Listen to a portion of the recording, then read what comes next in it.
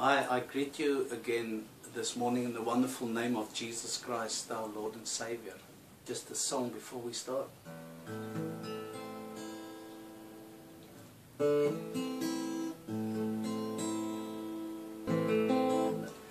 Maker of the heavens, you are the painter of the sky. Your greatest work reserved for such as I.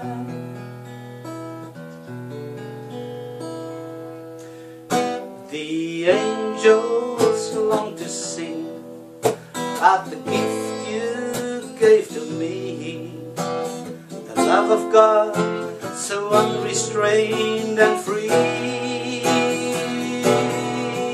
For you, oh Lord, are the fragrance of my praise. The finest words of yours, they melt my heart.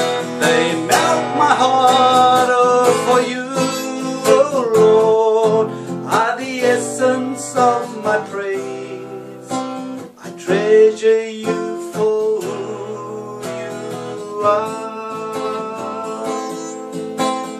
Maker of the heavens, you are the painter of the sky. The day has come, for now I see your face. I loved you since I've known you. I've grown to love you more. Each day my heart sails further from the shore. For you, oh Lord, are the fragrance of my praise. The finest words of yours, they melt my heart. They melt my heart. For you, oh Lord, are the essence of my praise. I treasure you for who you are. For you, oh Lord, are the essence of my praise. I treasure you for who you are. Thank you, Lord. Amen. Glory.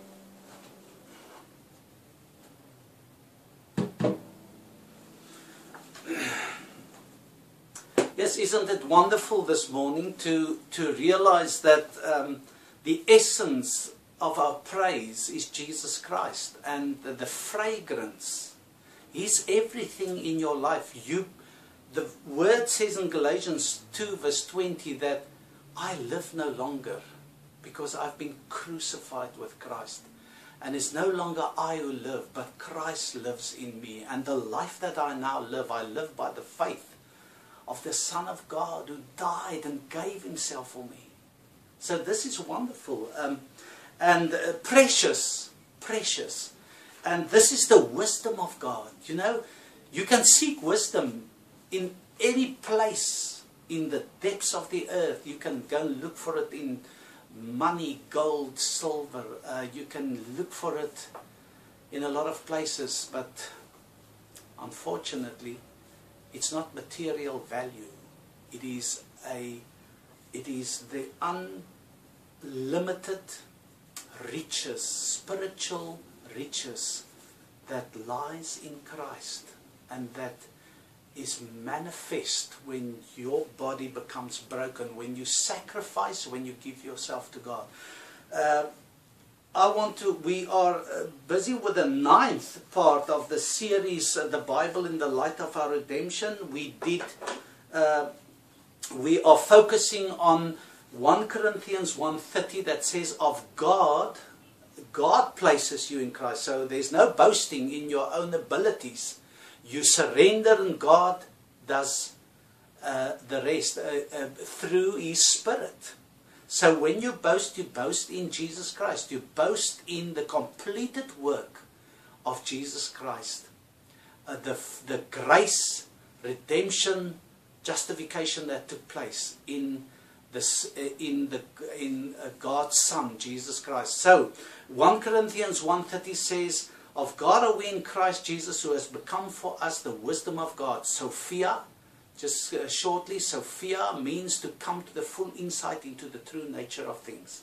So to come to the full insight of your true nature as a child of God, that's wisdom.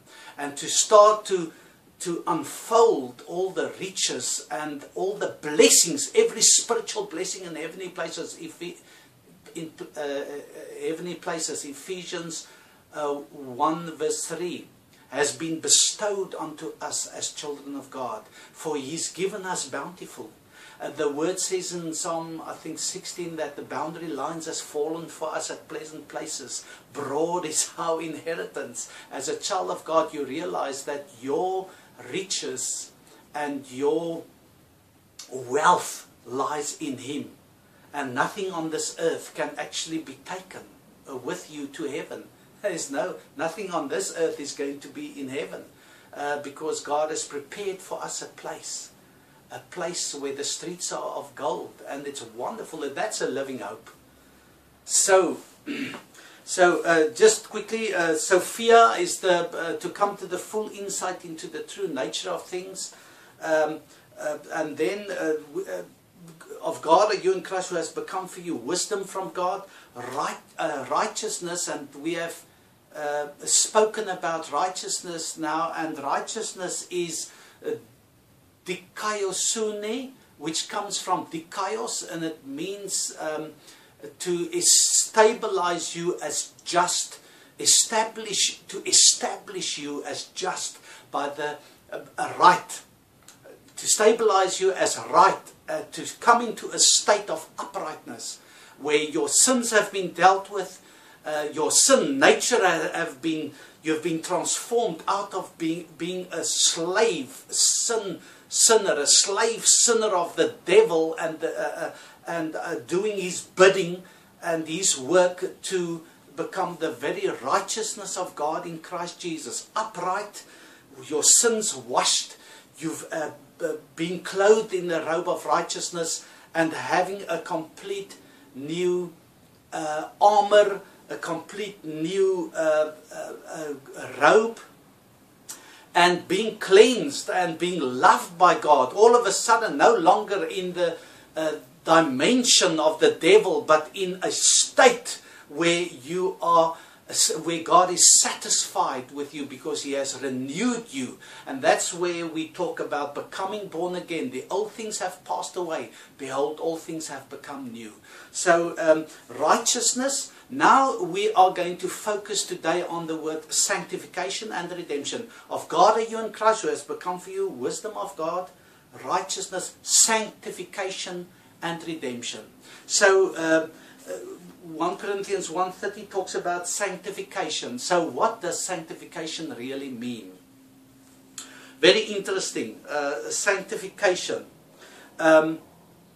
If you look up the word sanctification in the Greek, it says that it is the word hagiasmos, and it comes from hagios. And I always said to my children when they were smaller, still 3 and 4 and 5 years old, we were actually at that stage later on living on a farm, and we had 2 old horses there, and I always helped them to remember what that Greek word means, and I said it means hagios. Hagios, and it's almost the same pronunciation, hagios. So the word means consecration and purification. Consecration when you start, and purification. But hagios, it means to become holy. Sanctification is to become holy. And holy means, if you look it down to the root meaning in the Greek lexicons and interlinears, you'll find that hagios, holy means to be separated unto God. This is the most wonderful thing as well, that in Christ God separates you to belong to Him exclusively. It says here in 1 Peter 2 verse 9, it says that but you are a chosen, you know, ola kala. Okay, we say so, oh, I'm okay. That word, apparently, a lot of people say, you can look that up, Google it as well. Most people feel that it was a chap that was given for when you exported fruits and goods, products. Then if it's okay and it's all fresh and good and it meets the standard, it's been chopped by ola kala. And ola kala meant that that was a standard of acceptance. Everything is all right. It's all right. And you know what? But it's only choice and chosen fruit that can be exported. So you must understand, when God says that you are a chosen generation, He picks you out to belong to Him exclusively. And this is also part of this very word, hagios, holy, to be a holy, separated unto God, to belong to Him exclusively. And you know who God separates and who He chooses is the person that comes in meekness, the person that gives themselves to God and say, yeah, I surrender to you, my Lord and my King. I surrender. You take over. I'm no longer going to do this my way. I'm going to do it your way.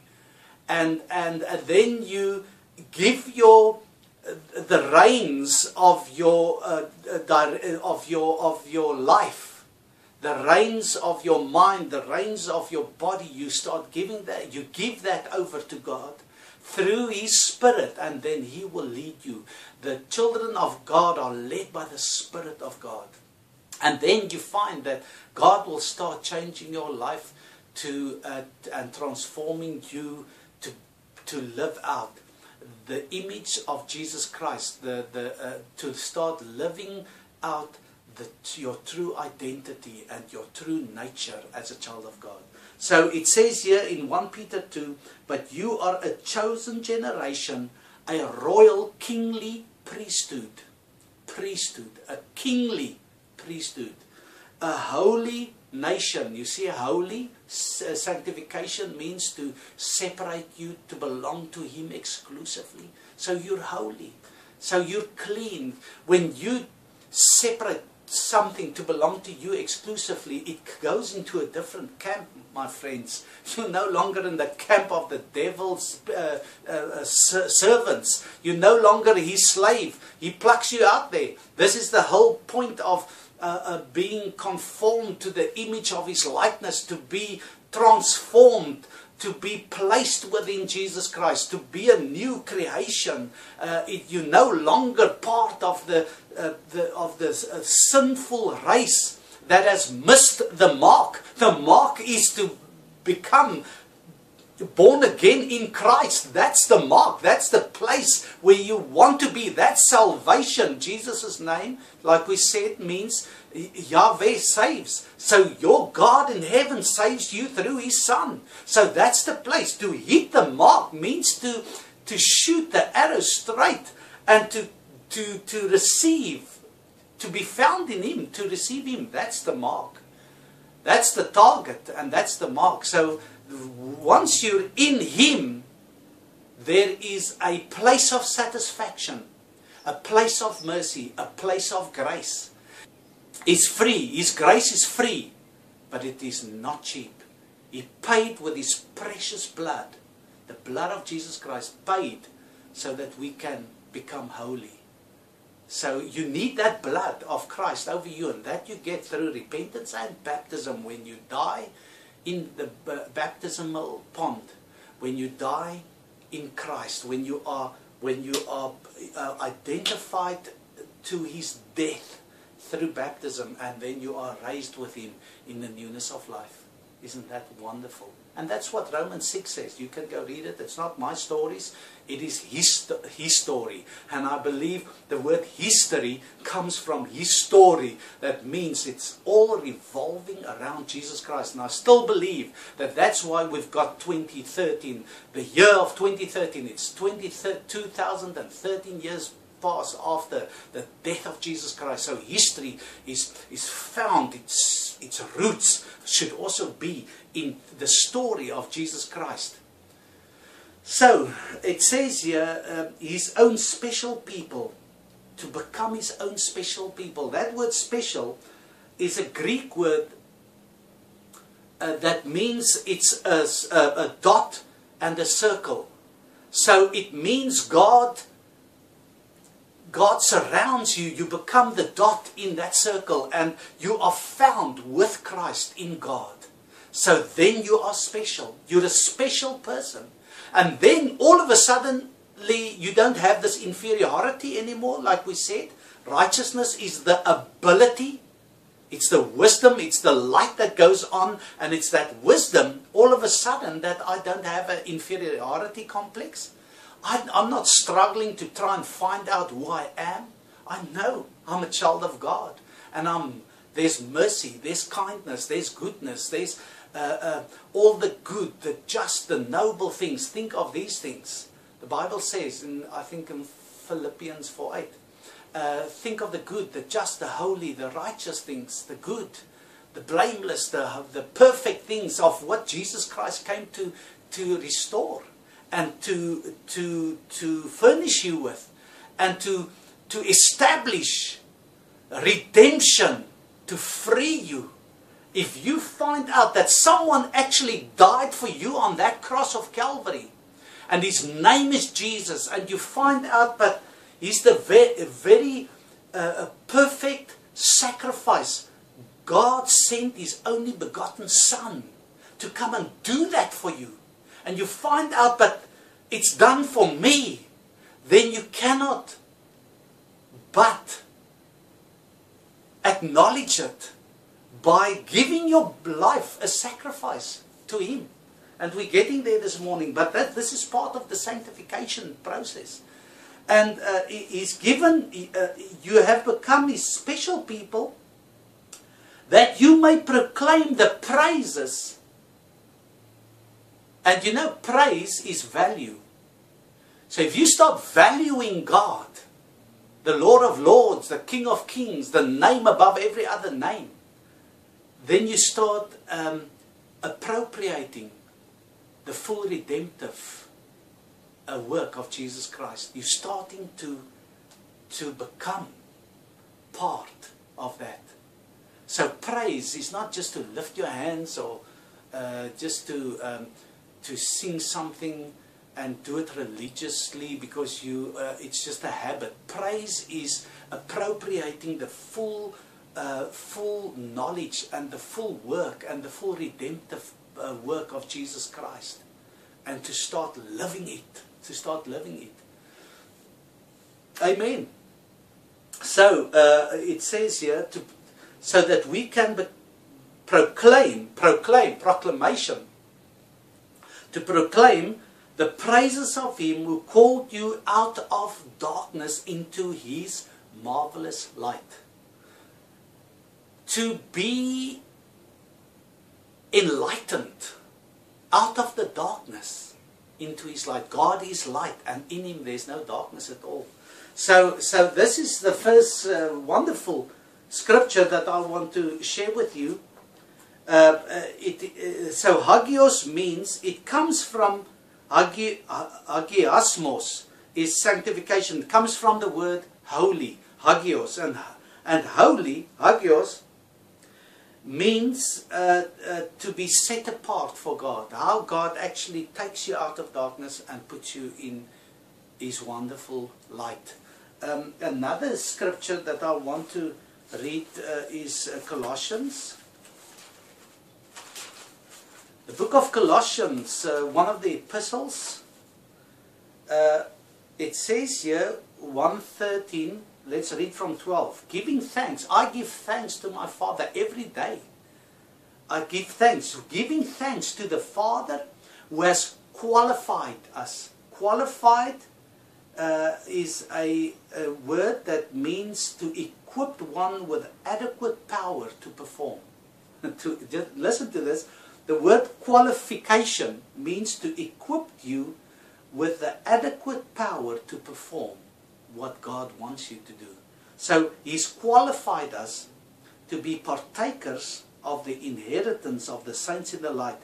He has delivered us, He plucked us out. If you're a child of God, you must know that you've been delivered. Delivered us from the power of darkness and transformed us into the kingdom of the Son of His love, in whom we have redemption. You see the Bible in the light of redemption? Through His blood, the forgiveness of sins. The forgiveness of sins. Okay, so I've also looked up that word hagios, and hagios means pure, to become pure. It also means to become sinless. Now you say, oh, so you don't do sin anymore. The point is just your sin nature, the rotten core in you has been dealt with. It's been plucked out, and God gives you become a partaker of God's divine nature. And you might say to me, where do you read that, Dries? Let's go to Peter. Isn't it, I think it's 2 Peter 1. It says that grace and peace be multiplied to you. Grace is God's riches. God's riches at Christ's expense. Grace is, and peace is to be joined again to Jesus Christ. Grace and peace be multiplied to you in the knowledge of God and of Jesus our Lord, as His divine power has given to us all things pertaining to Zoe life, God quality kind of life, pertaining to life and godliness is God likeness. Godliness is to live like God, through the knowledge of Him who called us by glory and virtue, by which having been given to us exceeding great and precious promises, through these you may be partakers of His divine nature. Partakers of His divine nature. That is, partakers of divine nature, having escaped the corruption. Corruption is the decay, corruption that is in the world through lust. Having escaped the corruption, let's just see, for corruption is depravity, decay. So we have escaped it. So, and what I'm saying to you is now you can become a partaker of God's divine nature. Can you believe? I mean, can you acknowledge, accept it? Can you embrace that? The wonderful ability to be partaker of God's divine nature. Listen, if this does not excite you, if this doesn't infuses you and kindles within you the desire to hold God's hand and to say, please lead me on, then I don't think anything will. Because unless the gospel of Jesus Christ, this good news, bring to you the desire and the yearning to start changing, to become His child, then there's nothing else that can save you. Because salvation only comes through the wonderful person Jesus Christ. Well, only one name, the Bible says in Acts, you can go and read it. In Acts, the first part of Acts, I think in the second book, it says there has been given salvation only through the name Jesus Christ. Okay, so let's look at the word hagios, but our time is running out here. So I just quickly want to take you to two more scriptures about sanctification, and I want to read quickly Romans 12 verse 1 and 2. Romans 12, just listen to this. I beseech you, therefore, brethren, I beseech you, urge you, I urge you, I plead this case to you and I say, please, just look at this.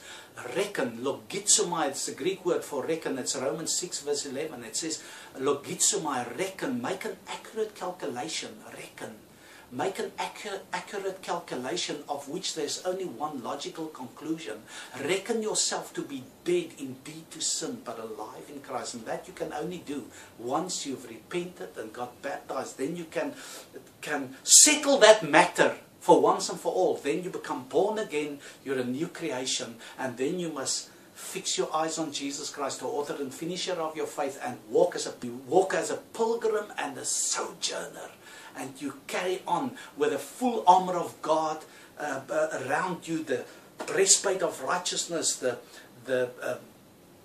belt of truth, the helmet of salvation, the shield of faith, and the sword of the Spirit to block out every onslaught, every evil arrow of the evil one. And then you become a soldier of Jesus Christ. And that's where this whole book of Bunyan came in, Pilgrim's Progress. How all these avenues you can lose your way, but the point is just to focus forward, to put your eyes on Jesus Christ. And like Peter, if he kept his eyes on Jesus Christ, he would not have sunk into the sea, he would have, or into the water. He would have carried on walking on top of that water. So you can do mighty exploits for his name's sake, and you can do marvelous things, wonderful things. Miracles can take place through your life. You can raise the dead, heal the sick, open the eyes of the blind. You can actually, when the power of the dynamis, the power of Jesus Christ comes on you, you'll see, you'll start living a different life. I beseech you, therefore, brethren, Romans 12 verse 1, by the mercies of God, the tender compassion. God is a God of compassion, my friends. Compassion means you care for someone. He reaches out his hand to each and every one that comes to him with a true calling that calls out to his name. He'll have compassion on you. So by the mercies of God that you exhibit, present means a parastemi, and it means to place beside. Place yourself beside, near, to offer, to put at one's disposal, to hold. So to put my body as disposal for God, to say, God, come and live here. So it says here that you present your bodies a living sacrifice. You know, when you start talking about sanctification and holiness, and if you look at the Old Testament, how the priest had to sacrifice a dove, an innocent little dove, or a little lamb without spot and wrinkle. How they had to slaughter them, innocent things. And this was all a typology of Jesus Christ dying on that cross for you, innocent. He was a righteous man. There was no fault in him. Even Pontius Pilate said, I find no fault with this man. He was innocent, perfect. And he had to go die for us on that cross.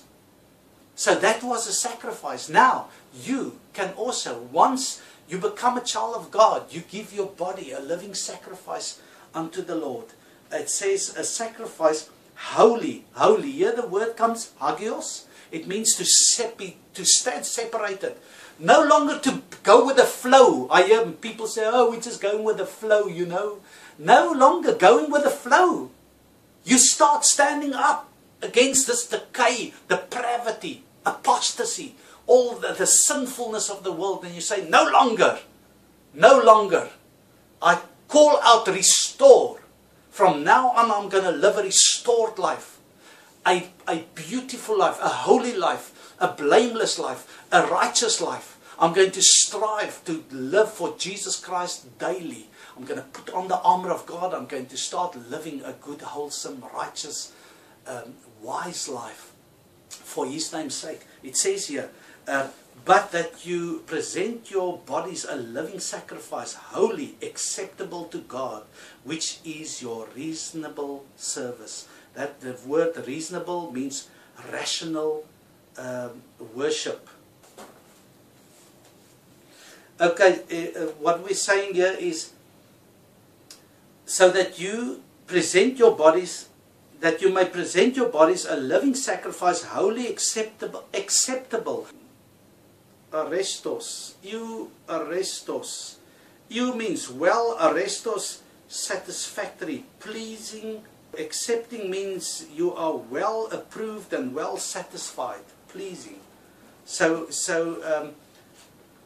Yeah, to present yourself wholly acceptable to God, which is rational worship. Rational means you can understand it.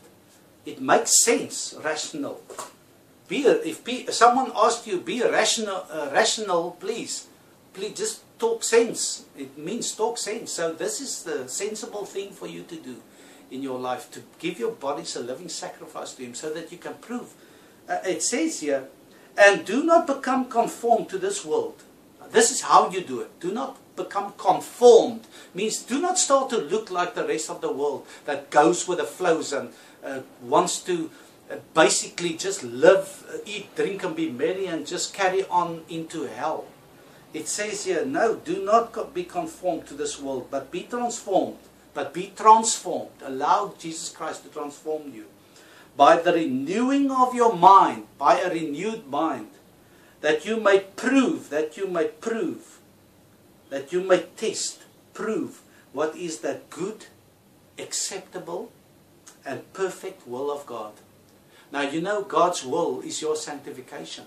God's will is for you to become born again. God's will for you is to be found in Christ. God's will for you is to be a new creation. God's will for you is to be restored, to be reconciled to Him, to have a koinonia fellowship, to have the ability to receive His grace and His righteousness that will make you reign through the one Jesus Christ. God's will for you is to deal with the fact that you are captured. And by dealing with that, you call out to Jesus Christ and He takes over, and then you become repent. You repent, get baptized, and you get saved. That's God's will for you. God's will is the Bible in the light of your redemption. God's will for you is the word of truth, the gospel of your salvation. That's God's will.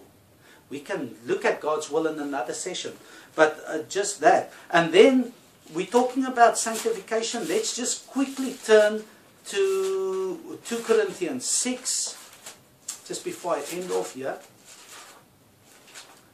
2 Corinthians 6. It says here, do not be unequally yoked together with unbelievers. Don't be yoked with them. Don't walk their path. Get out of there. It's not going to bring you anything. It's just going to destroy your life. For what fellowship has righteousness with the lawlessness? And what communion has light with darkness? You see, God brought you into the marvelous light. If you're a child of God, if you're born again, got no more place with these with sinners. I'm not saying you don't love them. I'm saying that you live a virtuous life. You do not sit in the seat of the scornful and the sinner. Go read Psalm 1. You come out of there. You become consecrated. You become like we said, sanctified, separated unto God. So you realize that I'm in this world, but I'm not from this world anymore. I'm cleansed. And then you start holding out your hand and you start ministering to these people that is still in darkness. But you pull them out into the light. And you don't say, yeah, I'm going to carry on with idol worship and with all and with sinful deeds just because I want to be part of them. No, if you minister to the unsaved, you minister out of the dimension and the place of holiness and righteousness. when you see in the Bible how Jesus spent time with sinners and tax collectors, it didn't mean he was busy with sinful deeds in their presence. He was, whenever he came on the scene, he either healed someone, he went to a marriage, a miracle took place, and he started demonstrating the new creation. And he says, when Jesus started his ministry, he started ministering, speaking about the kingdom of God, which is righteousness, joy and peace in the Holy Spirit. And he started breaking those bondages, and he started opening the eyes of the blind, and he started raising the dead, and miracles took place.